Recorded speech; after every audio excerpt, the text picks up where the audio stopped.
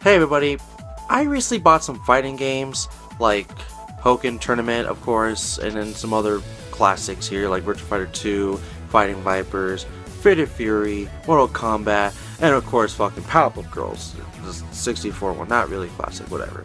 And then, I bought like fucking Snowboard Kids 2 recently, a rare and 64 game. And I started to think, what 64 game shall I, or not even 64 game, sorry, what video game, fighting game, should I review? I would like to do Pokken Tournament, I'm not ready for it yet. So I decided, let's start with the video game that a lot of people really don't play, but they only do for an episode, including myself. So basically, here is the review of Sonic Gems Collection for Sonic the Fighters, the fighting game. The arcade game that's released like 4 times throughout its life cycle so far. So, let's take a look. Maria! I'ma be that nail in your coffin, saying that I saw it. I was ducking down to reload, so you can say your petty explanations. I don't have the patience before you even say it. I know you let your pride or your ego talk slick to me. No, that is not the way I get down. And look at how you lose your composure. Now let me show you exactly how the breaking point sound. You let your pride or your ego talk slick to me. No, that is not the way I get down. And look at how you lose your composure. Now let me show you exactly how the breaking point sounds.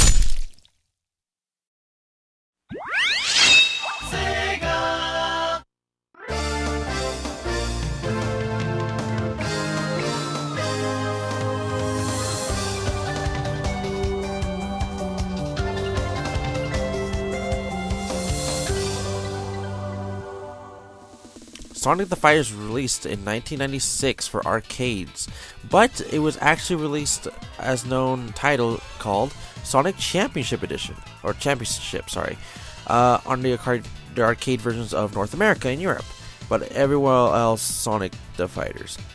So, this game was developed by Sega AM2 for Sega Model 2 arcade system, and this was later on ported to this Gamecube and PS2 due to Sonic Gems Collection. Now, the PS2 version only was released in Europe, alongside with the GameCube version. But the GameCube version was only released over here in North America. Years after, in the by the way, that was year 2005.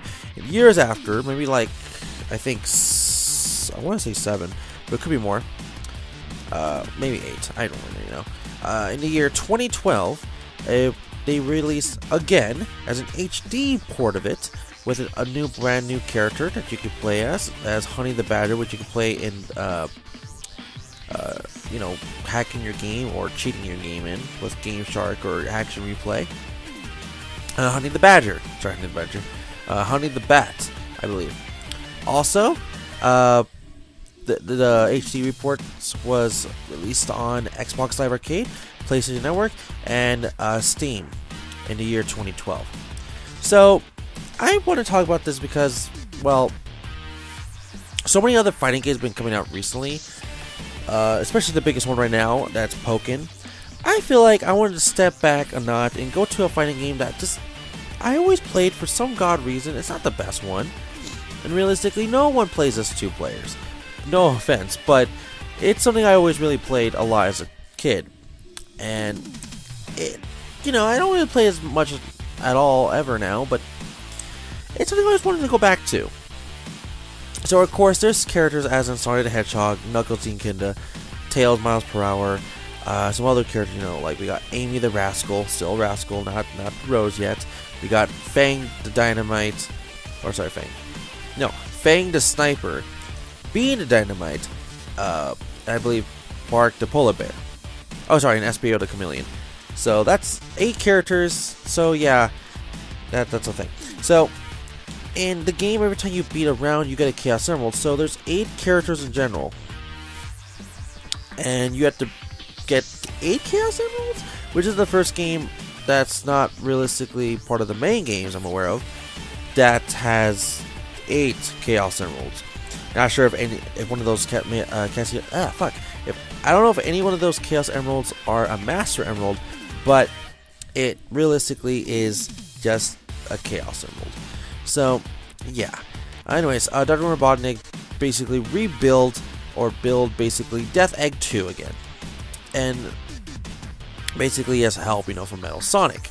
So after you defeat all 8 of them, yeah, including yourself, just to be a clone later on, you fight Metal Sonic. What I have to say is OP. Like, you say, please nerf whoever you want to say in certain games, like Greninja or fucking sorry, Greninja or Machamp or fucking Suicune or Mewtwo or something, but no. I say fucking not Mute.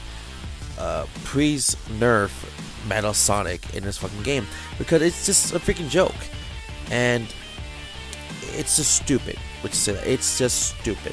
So basically, after you beat him, you have to fight with actual Eggman, which is not that bad. He's not a joke. I mean, he's not a joke. He is a joke. He's not hard or anything.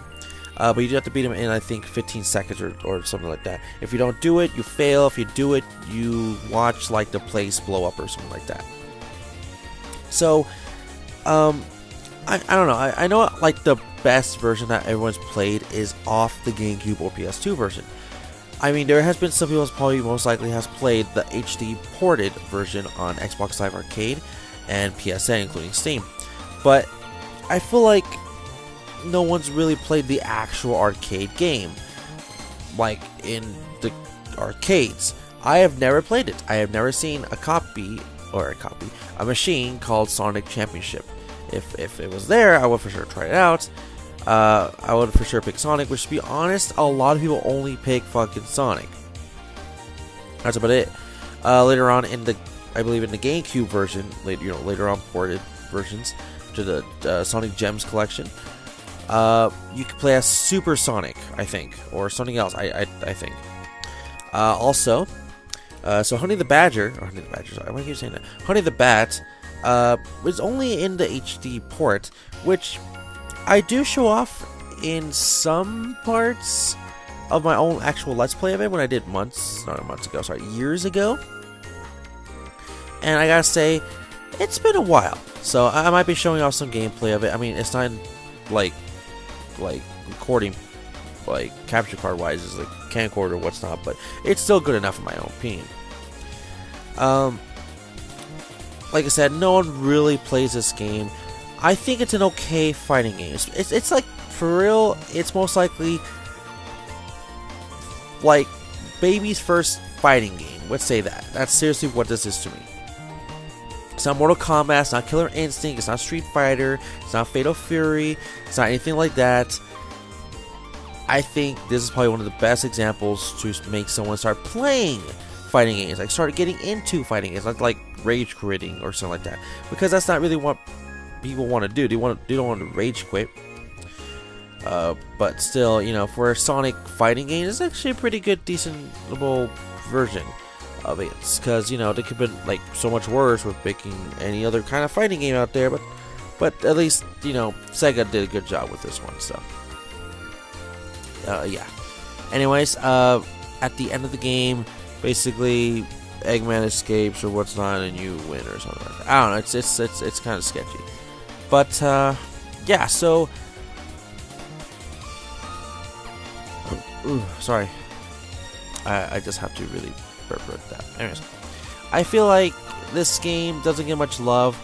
Like, everybody knows what this game is, so it does have recognition, but I don't feel like it has enough love. It's very short. It's very not even like worth much, but I feel like it's worth a shot to, like, hey, maybe you'll try it, maybe you have a kick out of it for a bit. This is realistically was like $4 or $5 on PSN and Xbox Live Arcade when it first launched. So it's really nothing in compared of how much it is. It could have been $10 at max for real, but still nothing. So, anyways, my review for Sonic the Fighters, I have to give it just a 6 out of 10. Now, it's not saying much. Like I said, there's nothing brand new here. I did forget to mention that there's barriers at some point in the game when you start to fucking fight. There's like 4 barriers. If your barriers are broken, all of them are gone. It's gone forever until the end of that match, and what's not the end of the round, to the end of the match. It kind of reminds me of Duel Masters, which I remember there was like 5 barriers or something. I don't know. I just remember about Duel Masters, but still, it's worth checking out. You can just spam buttons, honestly, especially the A or X, depending what version you're playing of the game, a lot, or the other buttons too. But realistically, I feel like only try it if you want to try fighting games. Like, if you think that game could be hard, I say don't try fighting games at all. But if you liked the game, you thought it was good, and you're ready for something better, I would say, you know, like, give it a shot. Like I just said, try something better after this. It's for sure a step into the fighting genre, I would totally say. Anyways, so yeah, like I said, my review of the game in general is a 6 out of 10. Now, should you own it? Should you get rid of it? Should you destroy it? Anything like that? I feel like you should try it out. That's seriously kind of really it. Just kind of like rent it or something. Like, you can't, well, you can borrow it, but just kind of rent it or something. That's all I could really say, because it's nothing really like you know, something you want to keep. Maybe you do want to keep, but you know, nothing like, oh, it's worthwhile to keep. Anyways, everybody, that's gonna be it for today. Thank you for watching my review of Sonic the Fighters, or Sonic Championship Edition. Or do I say Championship Edition? I don't know. Sonic Championship. But I feel like there could be more to this game. I just know it, but it was really, like, I don't know, super freaking, what's the freaking word? Not enough content. Let's say that. The fighters is at least fucking 9 or 10 fighters, but it's still realistically not that great. But like I said, give it a try, rent it or something. It's a 6 out of 10 kind of game. I would have said just 5 out of 10, but you know, it has a teeny bit of goodness, so not bad. It's not that bad. It's just, please nerf Metal Sonic. He's too fucking good. Too fucking good. You get mad at him. So, anyways, I can't really talk. Fuck. Because I ate fucking chocolate. Anyways, everybody, thank you for watching. Don't forget to like the video, subscribe, leave a comment below. I'm going to see you guys all for the next Black Blur reviews, which I have no idea what it's going to be. So, once again, everybody, thank you for watching. I'll see you guys all for the next one, alright? Bye!